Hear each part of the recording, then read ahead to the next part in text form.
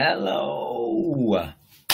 What's up, Facebook peeps? In the Art of Powerful Alignment, I am here in my hotel room in Germany. I'm just going to give a couple minutes for people to come on my live Q&A. I wanted to serve you guys with some answers regarding getting yourself aligned, specifically in forms of relationship with others, and particularly in relationship with self. You know what I'm going to do? I'm actually here at the Con Park Hotel in Bad Nauheim, Germany.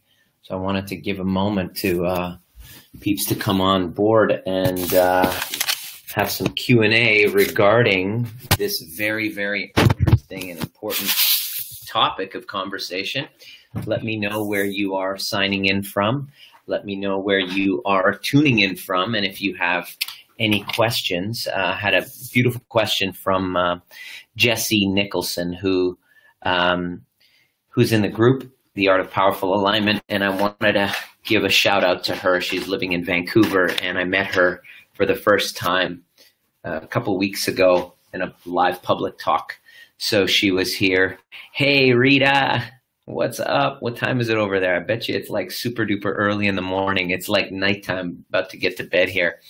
Rita, it is great. Oh, I got this weird little hair sticking up there. Okay, so anyway, sorry, I'm vain. I have to, I got to do that. So wanted to talk about this concept of relationships and getting yourself powerfully aligned with relationships. You could be going through a breakup.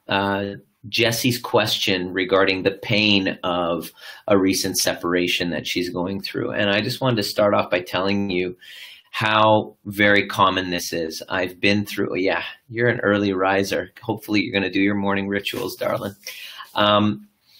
It is probably one of the most painful experiences of life, is going through a breakup.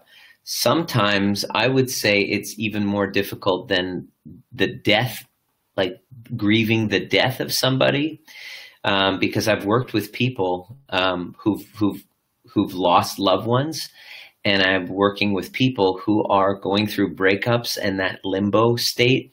And the shitty part about the limbo state is that they're still around, and so you're constantly reminded.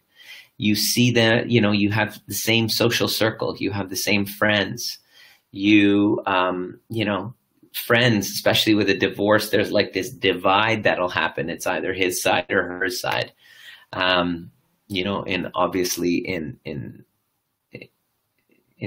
different sex couples. I don't want to say his, her, you know what I mean? This goes to everybody. It's not just heterosexual couples and stuff like that. So it's so difficult. It is probably one of the most traumatic experiences that most of my clients have had to go through, because it's every single fear and every single darkness that we feel about ourselves becomes exposed. And Jessie's question was, what is it that I can do to curb the pain?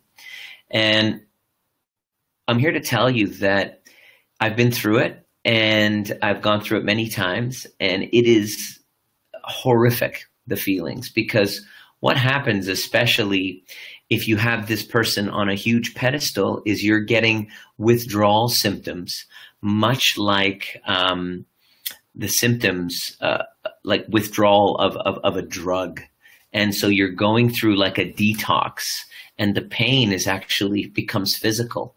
I remember experiencing this physical pain of the chest pains that I wanted to just get rid of. You want to do whatever it is to get rid of it. And it's kind of like somebody is sitting on your chest. It's like difficulty breathing. And so people come in this state of absolute despair, wanting that pain to go away. And I can honestly tell you that there is a way out of this, and the way out of it is through. And trying to curb the pain by making amends and trying to fix the problem often isn't the answer. The answer for you, Jessie, is to use this as an opportunity to step up your game.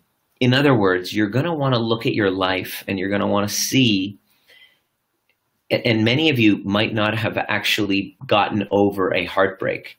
So many of you that I'm speaking to right now might still be in a situation where you're either in this limbo, you don't know which way to go, or you've actually made that move and you're experiencing such tremendous pain.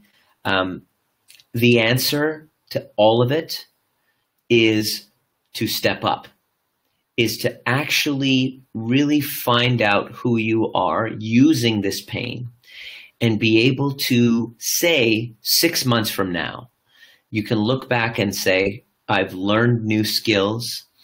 I've gotten training in some sort of art, some sort of science, some sort of personal betterment that leaves you in a better place than you were 6 months ago. Sitting around waiting for the pain to go away is probably the worst thing you're going to do, because what will happen is you're going to start to want to numb that pain because it's so disgustingly painful. And us human beings are not used to knowing how to process emotions. So what we do is we try to sedate and numb. And so we'll use alcohol, we'll use tobacco, we'll use drugs, we'll use other relationships.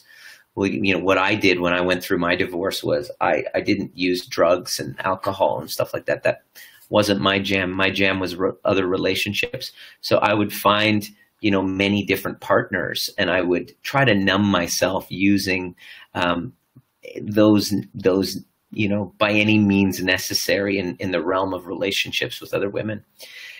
Because the pain of being by myself and the pain of facing that failure, facing the I'm not good enough, facing the will anyone ever love me again, was so damn painful that I really couldn't bear it. It was unbelievably intolerable. And what I did that got me through it was I took a course in it's kind of a chiropractic course of specialty in wellness sciences and stress. So I became an expert in lifestyle stress and lifestyle and stress management.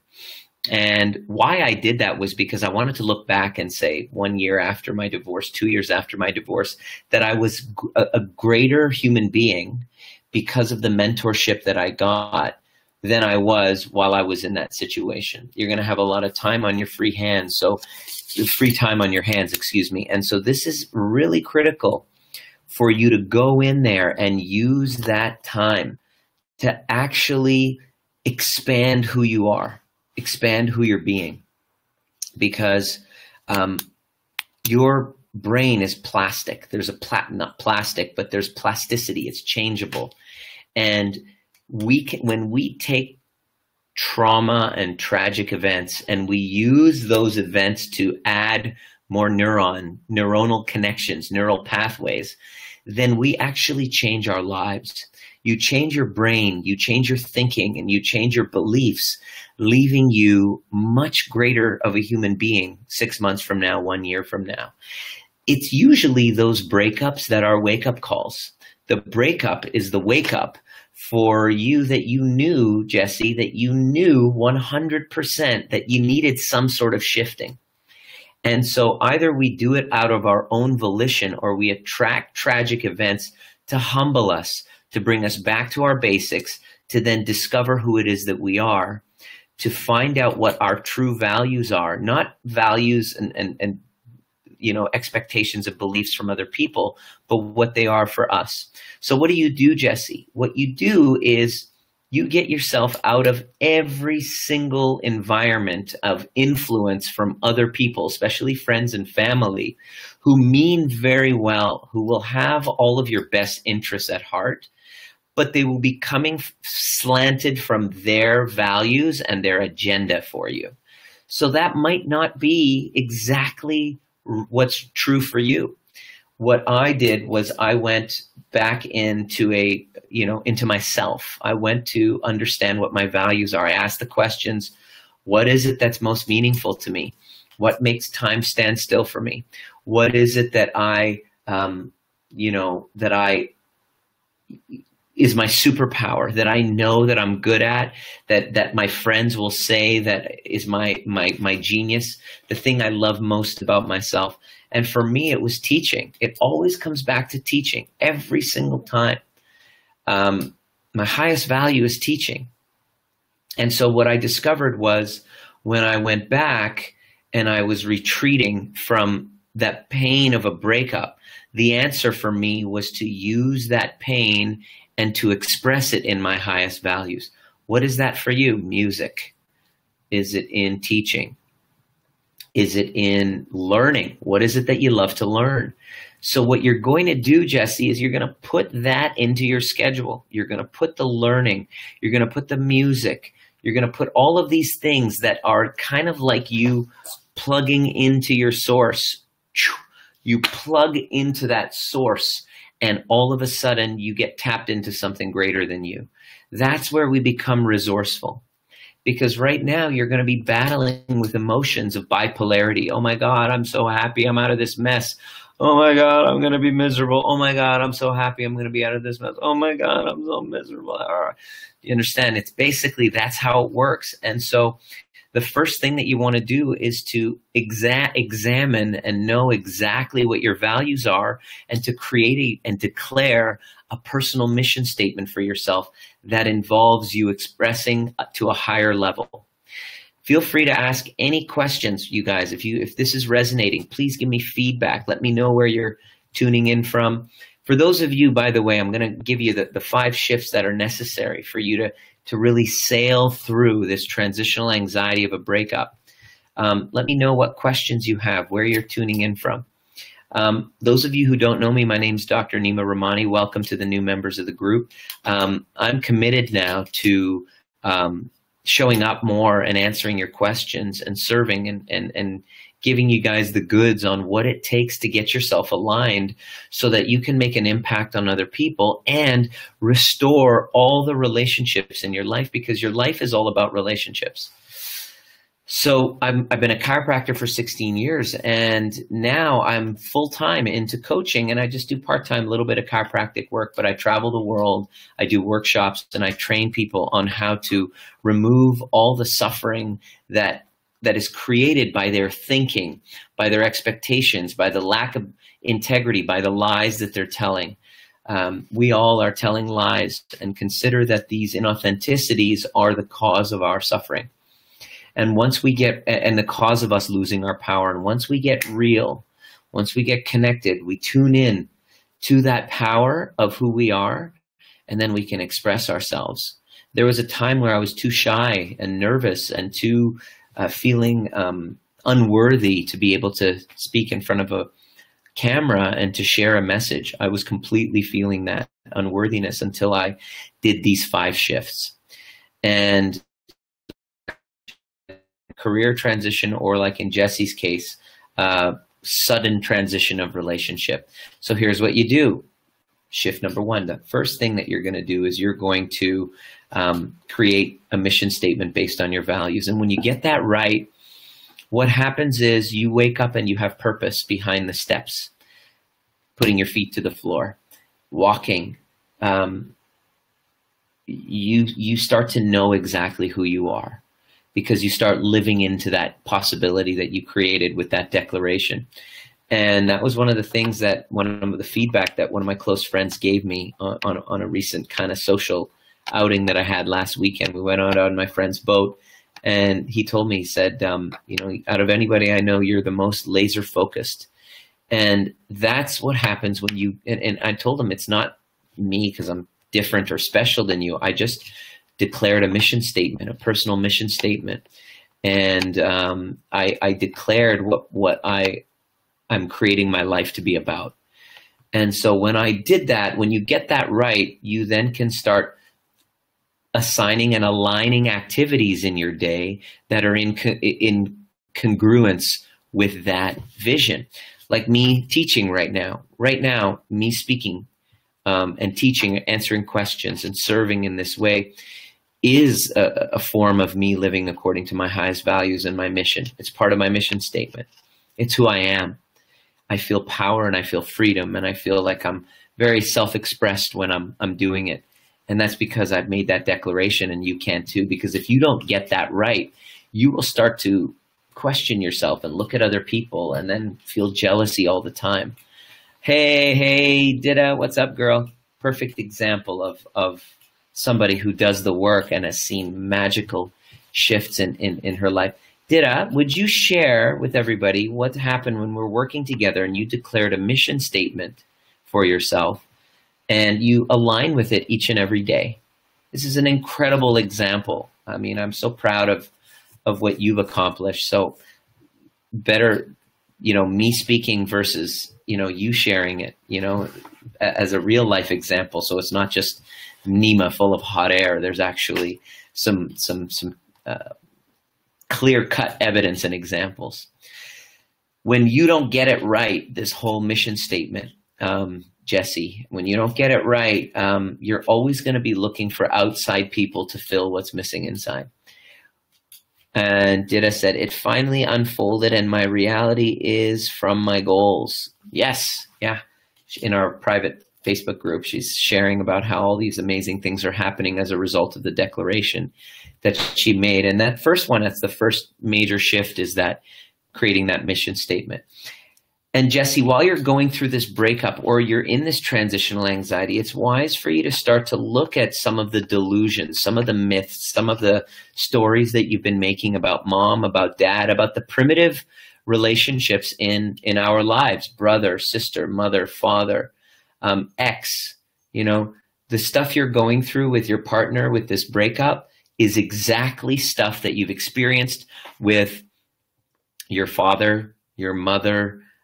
These are all victim states that you probably aren't even aware of or conscious of. It could be a blind spot. You're running a victim story.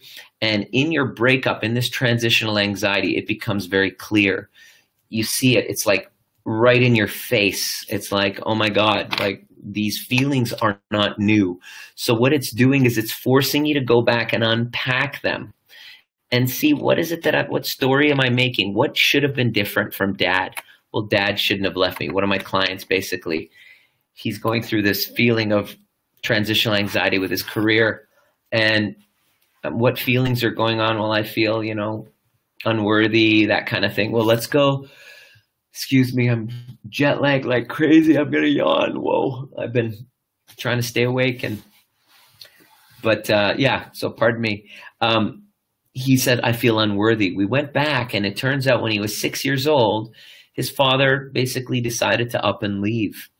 And so he had this story of unworthiness from the age of 6, so that this whole transitional anxiety is like trauma re-triggered, and it's forcing us to go back and unpack it. And as we did, lo and behold, he went back and he restored a relationship with his father that he didn't have for 30 years. And now every Sunday morning, this client of mine has a standing phone call with his father every Sunday now.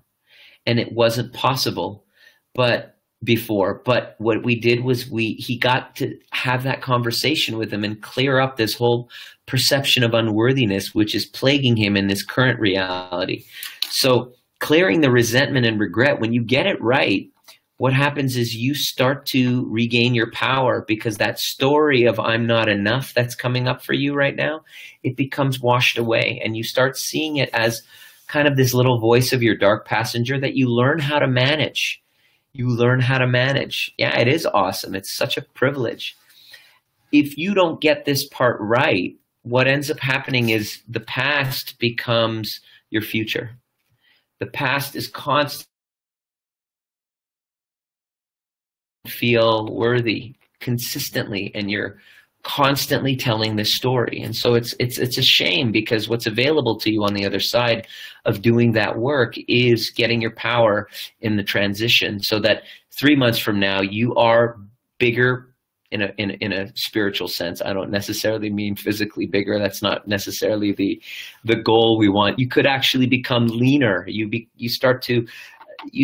you clear the guilt and the shame and the resentment towards others and towards yourself, what happens is you start to feel worthy of taking care of yourself.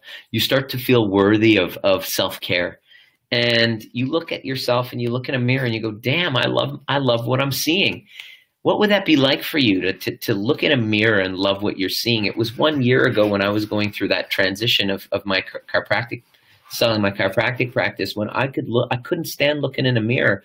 I was so riddled with guilt and remorse and regret that I would look at myself in the mirror and I would keep repeating, oh, you're unworthy. You're not good enough. You're a failure. I kept seeing myself as a failure, and it was so painful until I really put pedal to the metal. And so the next thing that's really critical in this breakup, relationship breakdown, transitional anxiety into the next level as you're stepping up is for you to take every single relationship that was broken down before this thing happened and look and see, what have I been withholding? Who have I not been telling the truth to? What breakdowns have I had in my relationships that require me restoring love and making some sort of amends?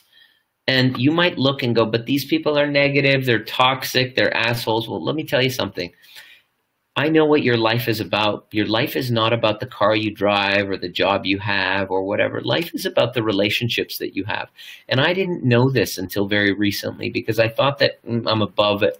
I'm better than other people. People are stupid. I'm greater than, was living in ego, pride, and greed, which was the cause of my downfall in the first place. And when I started looking that my life is about my relationships, I went and made amends. And it was very painful for me to sit down with my brother and say, hey, bro, what was it like being my bro? And him telling me, he goes, I feel like I don't have a brother. Whoa.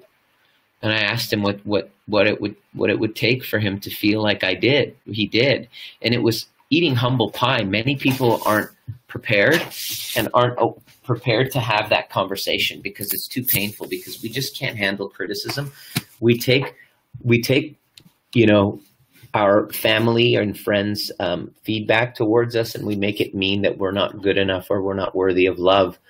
But what I had to do when I was listening to my brother tell me all of the things that he wasn't digging about me because I asked him, I was very present to holding space to him, which basically means holding space means to be aware of your own triggers and your personal feelings, which I was feeling rejected. I was feeling blamed.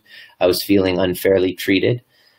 But the whole time I was feeling that, I was aware of it, but I was still being a container for him to share and empty out his feelings, because my goal wasn't to be right. It was to have a rich life full of connection with family and friends.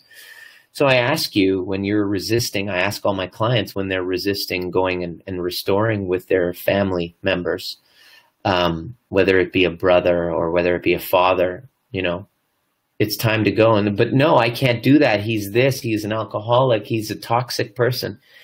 And would you rather be right or have a rich life? And the whole goal is to go and do everything that you can to get complete. Doesn't necessarily mean you got to be friends with that person every single day, but you don't want to be in a situation where you're afraid of going into that place, into that city, into that, neighborhood, because you might bump into that person. That's a complete loss of power. And when you don't get that right, it's robbing you from actually stepping into your next relationship with power, or looking in a mirror and feeling great about yourself. But on the other side of those conversations that are painful, on the other side of them is an incredible sense of fulfillment and feeling like you're aligned with yourself again, a dissolving of the guilt, dissolving of the shame, restoring love. And the whole point of this whole game is love, is being in alignment with yourself so that you can share your truth, share love with others who actually need you to play full and play the highest version of you. And so that's one critical step. And the last step for you in this process is to get a mentor. Do not do this alone, because if you're doing it alone and you're using your feelings as your guide, your feelings are not valid a lot of the times. They will deceive you. But to have somebody there who isn't your mother guiding you through, because your mother's got an agenda, your sister's got an agenda, some of your best friends have an agenda, but to hire a mentor that will really have the highest version of you in mind and call you out on your BS isn't there to just support, isn't there to just kind of like say, hey, you're right, I support you. In a breakup, you'll notice that that's what you'll be called on to do. You're going to host, go hang out with all your friends, all your girlfriends, all your guy friends, and they'll say, oh, she was a bitch, or he was an asshole, poor you, there, pat you on the back. And you know what? That feels amazing temporarily. It feels awesome. But unfortunately, it holds you back. Seeking support holds you back. And so the highest version of you is there to transform that. So it is to not be supported. The highest version of you isn't supported in your story, but you'll surround yourself with the right people that are going to call you out on your bullshit and get you to start telling the truth, so that you can 6 months from now be a greater version of yourself. And that was probably the greatest gift that I gave myself. I invested $20,000 last year. It was insane. I was scared. I was shaking. It was beyond my capacity at that time. But what that forced me to do was keep me in action and hold me accountable, because it's up to me to do the work, because nobody is here to rescue you. It's just you.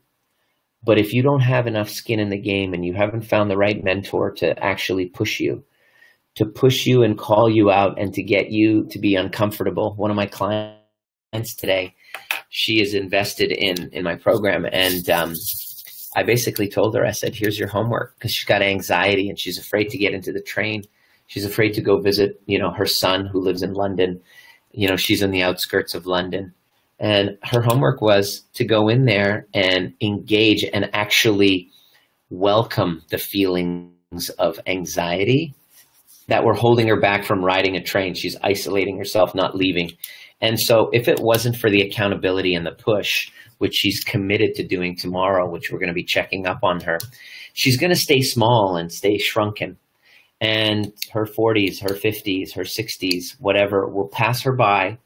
And she'll look back and say, I wish. But with the right mentor who's going to call you out and give you a nudge, you're going to face your fears, because it's all about taking action. This whole game is about taking action. You are your worst enemy because of inaction and indecision. So by me hiring the right mentors, I got into action. I got through the paralyzing indecision. And I started doing the work, and within 3 months, I was a completely different person. I'm unrecognizable from myself 1 year ago. And even 6 weeks ago, I'm consistently evolving, because I have now put coaching and mentorship as a necessary monthly expense, like my rent, because it's a mindset game. And if I'm a mindset coach, if I'm not doing the work myself, then I'm a hypocrite. I'm actually here in, where am I? I'm in Germany. I want to show you this. I am here in Bad Nauheim, Germany, spending 9 days with this beautiful soul, Byron Katie. She's blowing our minds with the work. Her work is all about challenging the assumptions and beliefs, watching our thoughts and challenging them. And it's not what's happening to us. It's what we think about what's happening to us that creates suffering. So I'm on a mission. I know what my mission is to help people shorten their span of suffering. That's really what it is. And I do it in my own specific, unique way through the overview method in my program.